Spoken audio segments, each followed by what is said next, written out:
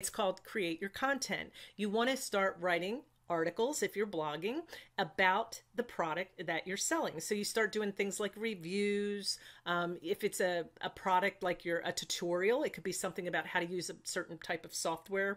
I know I like to promote Active Campaign, so I might go in and do a review and show people what's in there and how to manipulate it and things like that. So it's kind of a little tutorial as well. And then when people hit the link and they want to sign up, I get a commission from that, from their membership. So you can go in any direction that you want with this, but you also may have an email marketing list to go along with your business, and you start to promote your products through there. You can promote your products on YouTube, different posts. Some people like to promote their products by doing Facebook ads and things like that. So you have to start thinking about creating the content, and then how am I going to get it out there and drive people to my website or my blog so that they will see it and then click those links so that I can make a commission.